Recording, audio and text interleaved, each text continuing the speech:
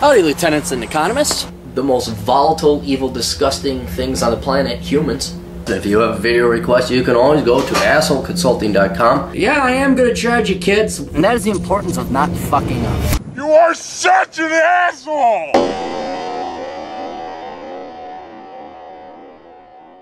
Hey everybody, another asshole consulting video. They don't have to be videos, they can be emails. And just so you know, what I'm going to do is start reminding everyone, in case Google, or not Google, well it is Google because Google owns YouTube. If for whatever reason my video channel gets taken down or there's flags and all that, there will be a backup over at Daily Motion. So in case you were wondering, oh god, there's always, so just kind of train your brain, think, oh, what happened? Or just go to my website, captaincapitalism.blogspot.com.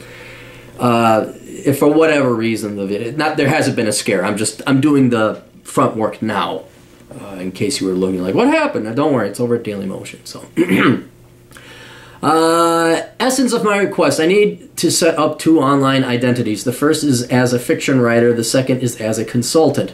My goal as a writer is to write Molyneux-esque philosophic sci-fi to feed my passion and build a following of people who worship my genius and send me money.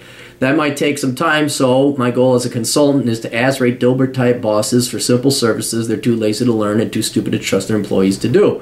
I've got a pen name for the fiction writing and a company name for the consultation. Of course, I can't start my profitable ass-raping of the man until I stop jerking off, so I need to set up as a writer, 1, a website where info products can be purchased instantly and downloaded, 2, vlog and or blog, 3, podcast. As a consultant, 1, as above, more or less, I'll tweak the differences. My main concern is that I do this with as small a learning curve as possible without getting ass-raped by hosting companies that nickel and dime upsells me on their options or reading a dozen shitty outdated pamphlets made to look like Kindle books. So, which hassle-free yet cheap, free vlog, blog, podcast host would you recommend? Alright, I would recommend for Blogger, I just go with Blogger. I like Blogger. If you're worried about Google being political, which is its concern, I mean, that's why I back up my books, go to WordPress, or sometimes just have your own domain, set up your own domain and your own site. But WordPress and Blogger are fine. Maybe, what was it, TypePad? I think that's even still around, but Blogger's just very easy. I like it. For vlog, you're going to have to go YouTube because that's the main thing, but I would also have a Daily Motion account as well, just as a backup, because you never know with YouTube. It's just, you know, it's one thing where, okay, Gen X is in charge of Silicon Valley. I'm waiting for these social justice warriors, this generation, to become middle age and take over Google, and then they'll just, hey, I don't like that, delete, and then, you know, that's how it goes.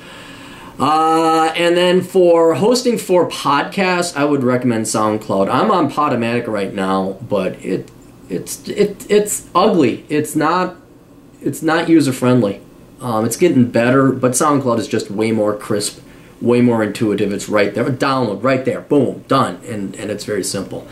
How frequently should I vlog, blog, and podcast? Every fucking day for the next 10 years, because I don't know who the fuck you are.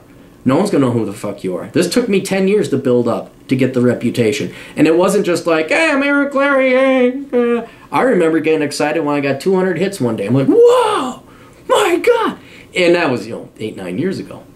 But this has been going on for, 10 years now. And just get used to it. It's like getting a doctorate. It really is. You're just going to have to put in the time to do it. So I find it very cute that you're just going to go consult. Who the fuck are you? I mean, at minimum, you're going to need an advanced degree and years experience in an industry. Why would anyone hire you? And it's not for me to be so smug, but I understand the only reason asshole consulting works, or the only reason my books sell, is because I've built up a brand name for myself over the years. This took many years to build. So you just can't come in with dick fuckity-roo, hey, hire me, pay me more because I'm going to consult you. It doesn't work that way.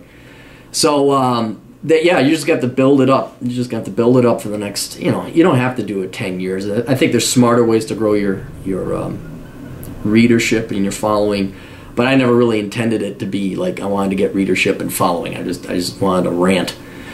What other principles of success would you recommend?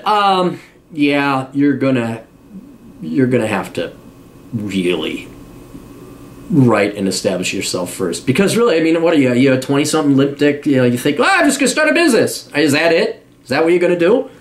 Who's gonna hire you? Why would they hire you? What reputation do you have? And then you're gonna write Molyneux-esque philosophic sci-fi? Really? You take an IQ test? Because you better have a fucking IQ of 130 to even approach Molyneux-esque. I mean, you better have some really interesting independent insights to approach at that level. And, you know, again, you could write all the books you want. Who did you build up a following? Who's going to buy it? I mean, this better be some amazing-ass shit you got writing there to be playing Molyneux-esque. But other stuff, other principles, yeah, just, you know, don't quit your day job. Do this part-time, man. Become a security guard. Get something where you can just bang out material every day. And don't expect huge success overnight. It doesn't happen. You got to write amazing shit. You got to be truly unique and independent. You got to be ahead of the curve and predicting shit that no one ever thinks about or dare not talk about. And, yeah, keep yourself anonymous if you're going to have yourself a daytime job, because otherwise you can get doxxed. And then people, you come nasty on the internet, and your spineless pussy, you know, employers, we can't have you anymore. You said something that was rightist.